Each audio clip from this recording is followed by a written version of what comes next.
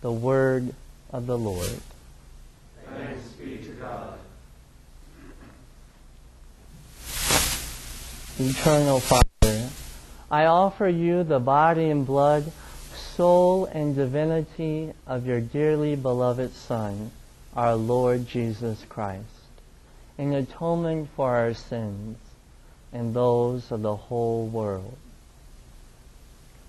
Many, if not all of you, will recognize those words as coming from the Divine Mercy Chaplet, as taught to the world by St. Maria Faustina of Poland. It was my privilege during pastoral year to establish a Divine Mercy prayer group with some of the students at the Newman Center. I found that this ministry was life-giving to me, not only because I had the chance to pass on this devotion, but also because I was getting to teach a young generation of Catholics how to be intercessors for the world. Intercessors, in particular, for sinners. Tonight's reading from Exodus highlights the role of intercessor to us. I have to admit, it was an uncomfortable passage to sit with. God is portrayed as being very, very angry, and justifiably so. The people that he had just delivered out of slavery, the people he just claimed for his own, the people he just gave himself to in a very particular and passionate way, those people gave all the credit for their salvation and blessings to an inanimate object, to a golden calf. It's a scandalous sin. It's a slap in the face of that loving God. It's such an act that the God who had just delivered them, just claimed them, just gave himself to, wants to wipe them out. And in this moment of anger, God tells Moses, "Leave me alone." He wants to sit with that anger and let that anger move him to do what he knows he can do: punish them, destroy them. But Moses knows, as any good intercessor knows, you don't leave God alone in his anger. And he speaks up right away. And he says a particular word that I think is the most important word in the whole passage. Remember. Remember, he says, Abraham, Isaac, and Israel. Remember them? Well, remember the promise that you made to them?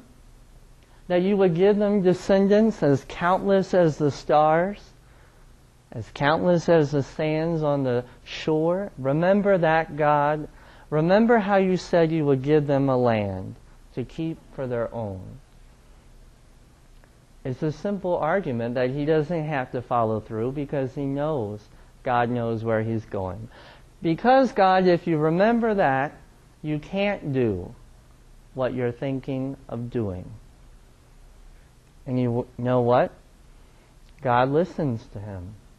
It says God relents of the punishment he planned to inflict on the people.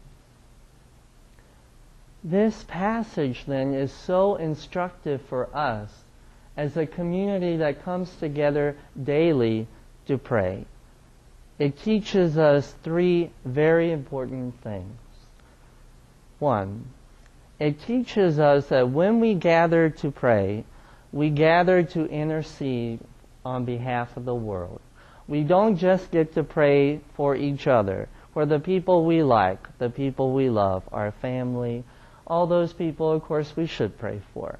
Not just for them. We have to intercede on behalf of the very worst of sinners. The people right now who are rejecting God and his gifts and breaking God's heart. We have to pray for those who died in their sin, the souls in purgatory.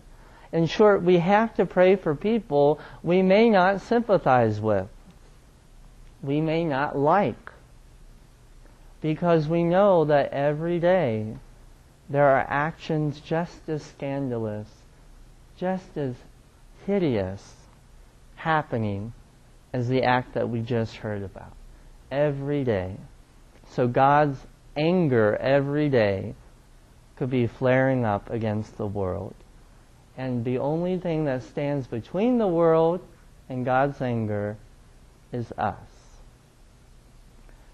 Secondly, this passage teaches us how to make intercession. What am I going to say? Well, like Moses, you don't have to come up with a fantastic philosophical or theological argument of your own. You don't have to be creative. All you have to know is what God has already promised. Use God's words against Him, in short. So as Christians, we can say, remember, Lord, when you said you didn't come for the righteous, you came for sinners. And remember, Lord, at the end of that parable where you said there's more rejoicing in heaven over one repentant sinner than there is over the whole communion of saints who didn't need to repent. Remember, Lord, when you were on the cross and you still prayed for the people who put you there? Remember? And thirdly, this passage teaches us that we can intercede, we can pray this way with confidence, because we're praying to a God who indeed remembers, who cannot forget, and a God who keeps His promises. That's something that we can be confident in. That is our role as a community of religious men. So as we go forward in the year, as we proceed, let us come to this space as a holy space, a space that stands between the great abyss of wickedness, of sinners, of ignorance, of sadness, and the throne of God, and all that goes with that, the wrath and the mercy. We come to this space to intercede and to say with confidence words like St. Faustina gave to us. For the sake of His sorrowful passion, have mercy on us and on the whole world.